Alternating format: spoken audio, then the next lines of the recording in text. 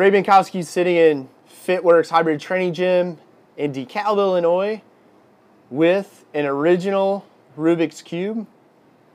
You'll notice that all sides are absolutely perfect. And Bree, if you can actually get in closer, you can probably see that some of the corners have been peeled.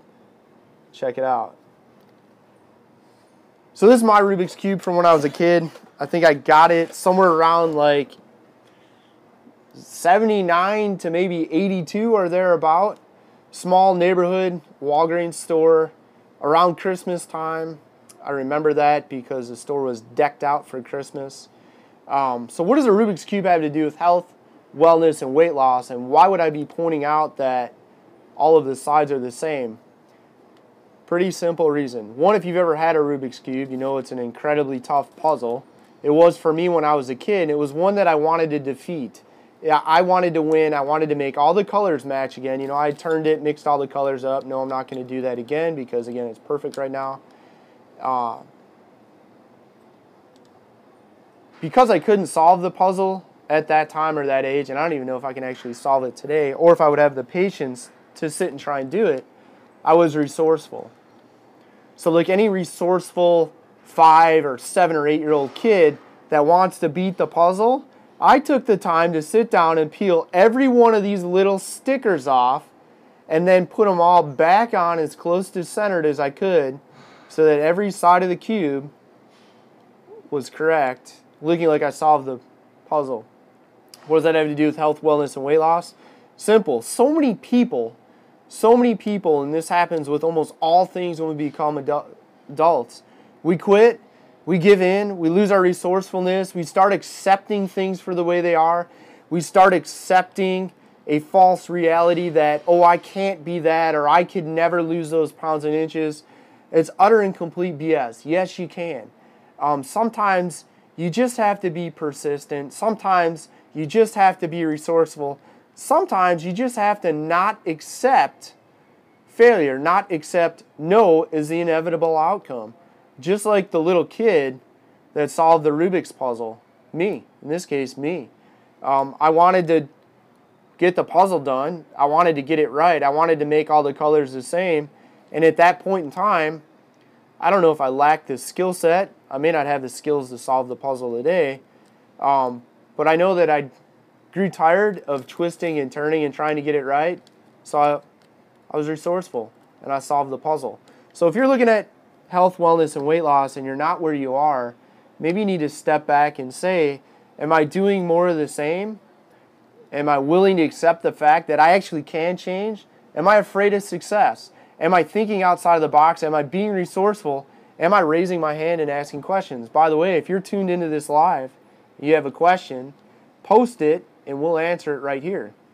If you're watching this later, you're picking it up on YouTube or Facebook or any of your other social media outlets, if there's something you want to know about, this is the being resourceful.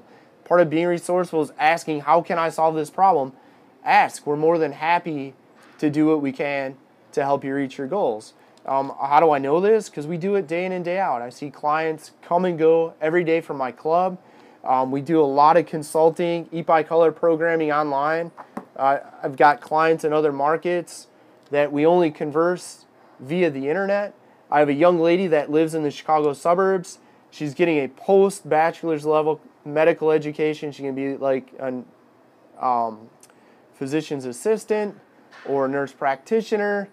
She lost 7 pounds of fat from September to December within one of her most stressful 2 quarters or semester of rotations in education. 7 pounds. She doesn't even live here. Do we have a question? Yeah. What's your take on timelines for bulking and cutting? Who's asking it? Ryan Moulter. Ryan, what is my timeline for bulking and cutting? One, if you are, I'm guessing you want to gain muscle. If you're a drug-free athlete, you cannot get fat. Okay? Never forget that. If you're drug-free, you want to gain muscle without gaining fat. Can it be done? Absolutely. In fact, when we prep people, whether it's physique competitors, bodybuilding, bikini, figure, or even pageant competitors, which we've done, whether it's a state or Miss, whatever. I see there's a debacle with one of the big Miss Universe pageants.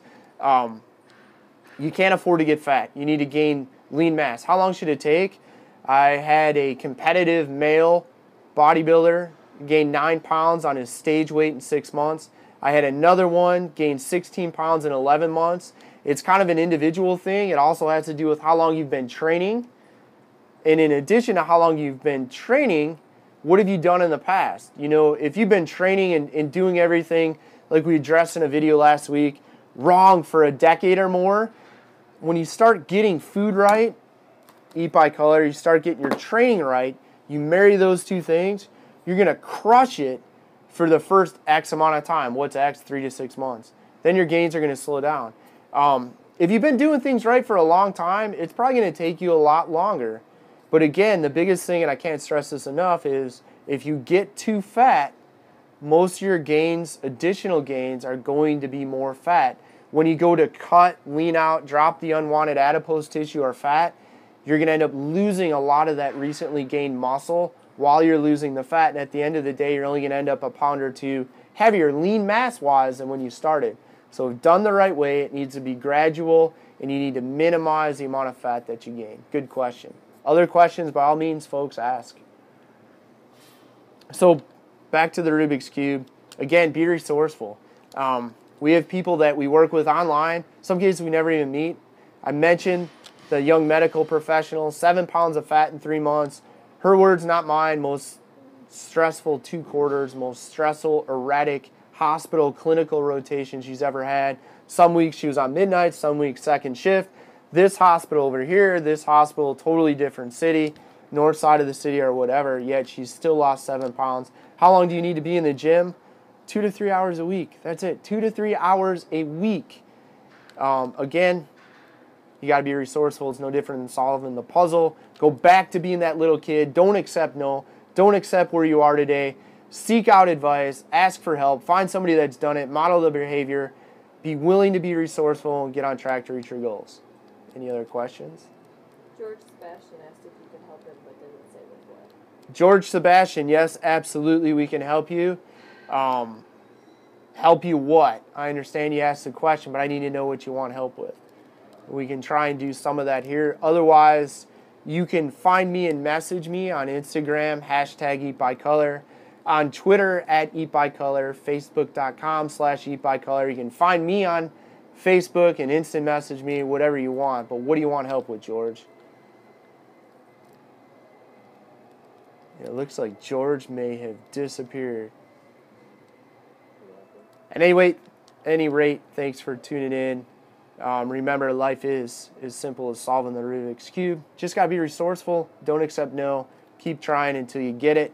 Ray Binkowski, author of the book, Eat by Color and Get Fit and Live Healthy, sitting in hybrid training gym, FitWorkz in DeKalb, Illinois. Again, you can find me, #EatByColor @EatByColor.